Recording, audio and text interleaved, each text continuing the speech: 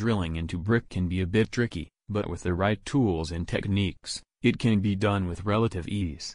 Whether you're hanging a picture, installing a new mailbox, or performing another type of home improvement project, drilling into brick requires some special considerations. In this video, we will go over the steps and tools you'll need to successfully drill into brick, including the types of drill bits to use, the appropriate drill speed and power, and safety precautions to keep in mind. I am Sam, a drilling expert from Drilling Nerd.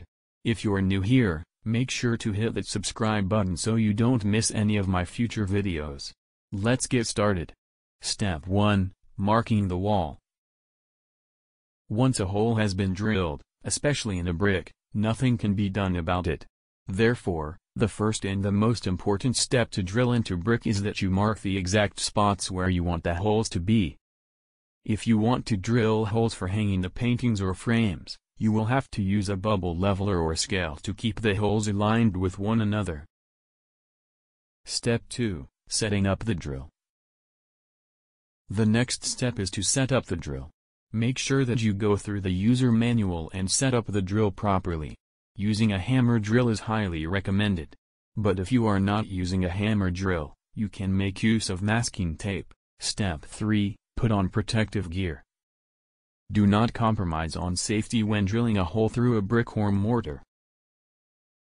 Make use of goggles so that your eyes remain safe and no particles can get into your eyes.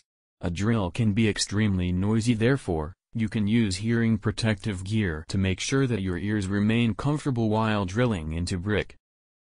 Moreover, it is important to note that the dust released during drilling contains particles of crystalline silica.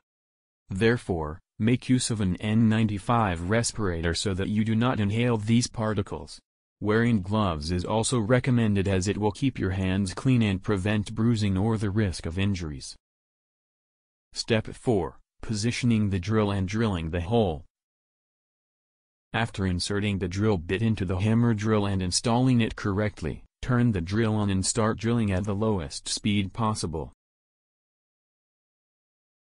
You might experience a bit of a jerk when you first switch the drill on, therefore, hold the drill with both hands to ensure that it remains in place. When aligning the drill against the wall, make sure that it is placed in an exact perpendicular position against the wall. Next, drill into the wall to the required depth and stop the drill once the depth is reached. Step 5. Drill using the masonry bit. Now that the initial hole has been drilled, you can switch the hammer drill's bit with the masonry bit and start drilling into the hole again. This will help you reach the desired depth of the hole. Step 6. Clean the hole. After drilling the hole, now you should clean it to get rid of the dust particles. Use a can of compressed air to clean the hole. Step 7. Install the wall anchor. You need wall anchors to be able to support the weight of the hanging.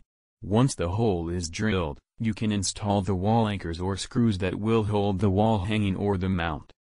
Step 8. Clean the surface. With this, the process of drilling a hole into brick is now completed. But you will notice that there will be a lot of dust and debris around the work surface. Now you can use the mop, broom, and dustpan to clean the work surface. After cleaning the surface, remove and dispose of the safety gear. It is recommended that you take a shower immediately so that the small dust particles that may be on your body can be cleaned.